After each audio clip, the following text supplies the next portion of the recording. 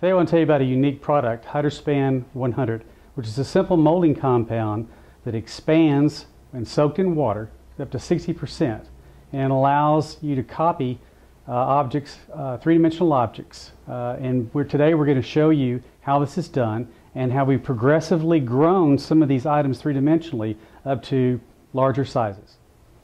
Some of the items as we've grown three-dimensional to show you how this works is some common items. One is a common dragonfly that we've taken and actually grown up to a Jurassic Park size.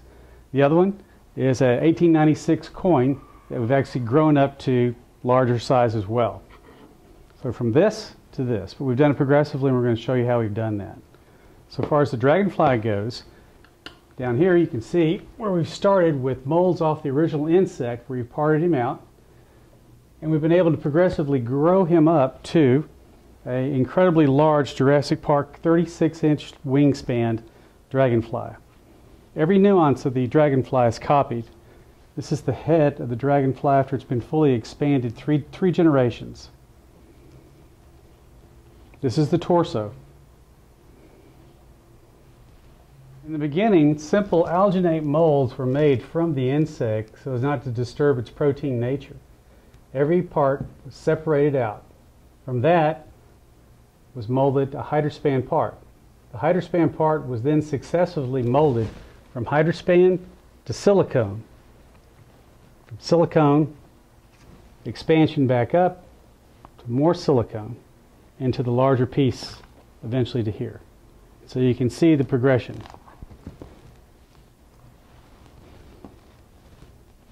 And how that's grown. Similar, what we've done is we've made magnifications of each of the parts from small, medium, and every size that you see is 60% enlargement until you finally get to the ultimate size. So you're looking at essentially 3 generations of growth here. We've had our A and B in the primary bucket. We're going to give it a good mix. And you can see the swirls of A and B are mixed together. It usually takes us less than a minute to do this on the first time. And we're scraping the outside and the bottom of the side of the container to include all the A and the B. And just to make sure, we're going to use a second bucket. So I'm going to pour from my primary bucket into my secondary bucket and scrape the sides. You need to kind of move because the HydroSpan 100 has got a fairly short working time. Okay? Now, I don't have to mix as long in this bucket as I did the first one. Maybe about 15-20 seconds. Okay, I've done it. So now I'm going to pour it into my silicone mold, and I don't want to get really high. I want to get kind of low to kind of lead the material into the mold so we don't incorporate a lot of extra bubbles. Because you can get bubbles from mixing and from the height in which you trail air into it, you pour it, and you can get bubbles from actual surface tension inside the mold. We're not going to worry about vacuuming this material because in these open face molds, the bubbles will float away from the piece. Okay, well, we've done it. We filled it up. It looks good. And we're going to wait. And we can pull this piece out of the mold probably in about 30 minutes or so. But really and truly, you want to pull it out of the mold today and let it cure completely for 24 hours. And then we're going to immerse it in our water bath. We're going to show you all about that.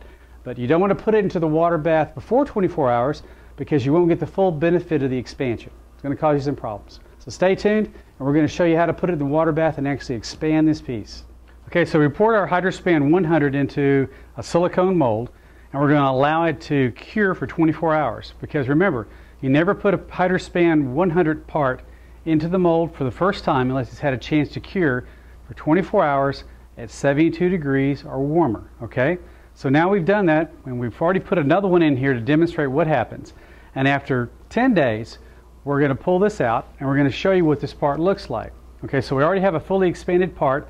So keep in mind it went from the HydroSpan 100 part of this size to this fully expanded HydroSpan 100 part in about 10 to 12 days.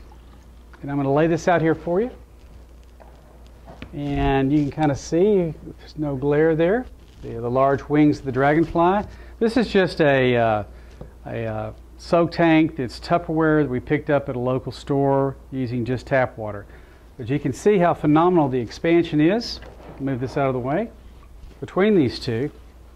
And now we're ready to take a mold off this either with more silicone condensation or with our HydroCure, which is another polyurea urethane you can use to overcast over wet parts to take molds for your final mold. When expanding the Dragonfly to demonstrate the ability of HydroSpan 100, you can see readily here with the demonstration of the Dragonfly's head and his midsection thoracic part of the different generations.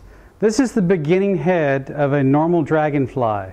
After 3 generations, this is the finished HydroSpan head.